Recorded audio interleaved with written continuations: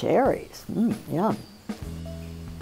But not easy to eat if you're a bird because they're large and they have large pits. And birds are adept with their beaks, more skillful than any human with chopsticks. But still, I mean, try getting the pit out of a cherry using chopsticks. You'll get a pit with a gooey mess clinging to it. People prefer not to swallow cherry pits, but for a bird, doing so would be like swallowing a marble. An aggie at that. Even so, when our cherries are ripe, the birds show up.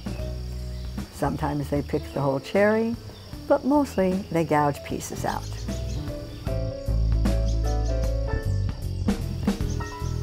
Serviceberry trees now are less well known than cherry trees because most people don't eat serviceberries. Too small. But they're bite-sized for birds and very popular. No need to peck bits of them loose, just grab one. If you can wrestle it loose and swallow it. Maybe add a bite of salad? A bird might need to jump for the berry, but at least his downward momentum will yank it loose, and it'll be easier to swallow than a cherry. The majority of the traffic in our berry trees is juvenile robins. The adults show up, but I think maybe they're still eating more worms than fruit. Juvenile grackles like berries too. Like them even better if Mama or Papa will feed morsels to them. Begging is as much work as getting the food for themselves, but you know how kids are. Now, I'll admit that attracting robins and grackles to your yard is no remarkable feat. All you have to do is, not shoot them. But it's nice to see them happy. And berry trees will give you a gander at less common species. Hear that catbird singing in the tree next door? Well, he likes to skulk in the woods behind our house, but he'll show himself several times a day in our yard for service berries. Ditto the brown thrasher.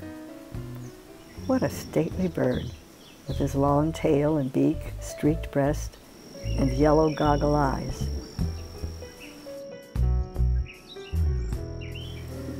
We don't usually get orioles, tanagers, or cedar waxwings, but if they're in your neighborhood, hint, hint, those brilliant birds love colorful berries. Birds are opportunistic eaters, and almost all of them will eat berries. Seed eaters like cardinals and sparrows, they'll eat them. So do insectivores like the brown thrasher. Grackles will eat almost anything but plastic bottle caps. The more adaptable a bird is in its eating habits, the better chance that the species will thrive. The birds in our yard have already polished off the mulberries.